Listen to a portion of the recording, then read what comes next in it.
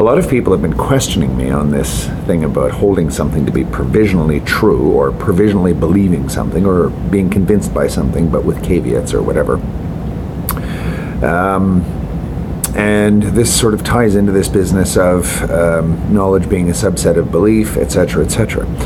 Well, what does it mean to actually provisionally believe something? It means that you believe something, but in certain contexts and under certain circumstances and as things stand at the present moment, etc.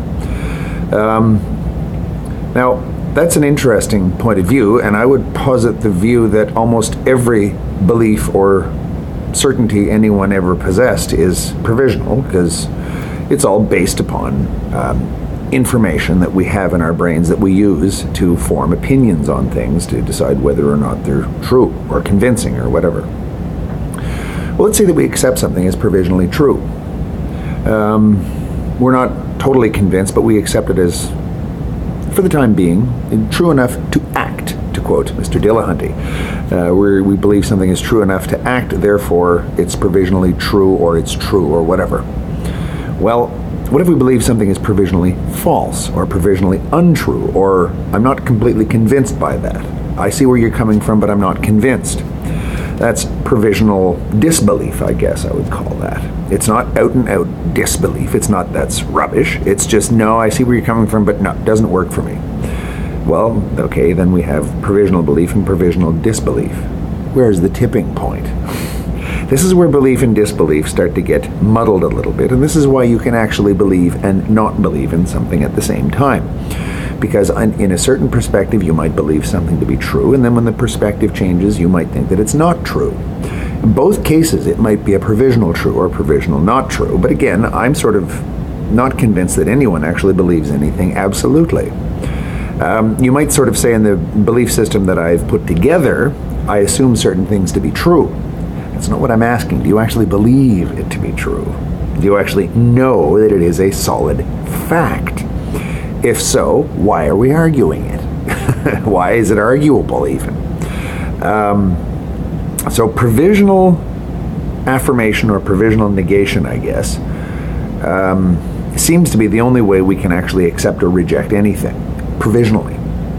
The old "I'll be an atheist until God appears" type thing. So that's a provisional atheism. And that's more towards hard atheism, I guess, than soft atheism. But other people will say, well, I was raised in religious tradition, therefore, I think that God probably exists. I don't think about it very much, but, it's the old thing about the anecdote from Tolstoy where he noted that one of his friends was sitting down to dinner and doing the orthodox before the meal, and he said to his friend, "Oh, you still do that?" And that was the end of it. The guy never did it again. It was the faith that this guy had was so weak that it just needed that someone pointing it out to him that he did it, to break it, to disabuse him of the habit of doing that. That's a very strongly almost non-belief kind of belief. And there's tons of that around here, if you ask me. Not only that, a lot of people actually, to them, their own faith isn't really anything to do with whether or not God exists. It's something you do in your life, and it's a sort of an anchor in your life. That's about it. So provisional belief and provisional disbelief are probably far more common than the absolute variants. And as I say, there's a tipping point where provisional belief becomes provisional disbelief. Where is that tipping point? It depends on the individual. So if you look at it in a certain context, you actually can believe something and not believe it at the very same time, simply because both your belief and your disbelief are provisional. I could even see in cases where you swing back and forth between belief and disbelief in something, if it's provisional, which in my opinion it always is. That's how I believe the human mind works. We accept things based on evidence. With new evidence, we change our position. That makes all of our beliefs provisional. So, okay, they say, are you an atheist or aren't you? You either are or you aren't. Where's the tipping point? What decides?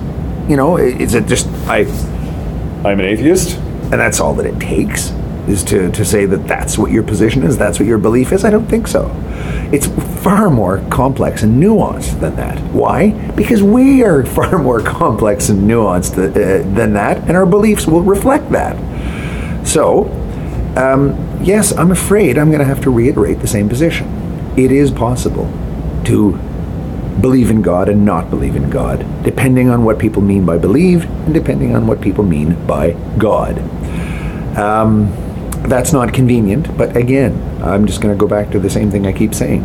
Reality does not owe us convenience.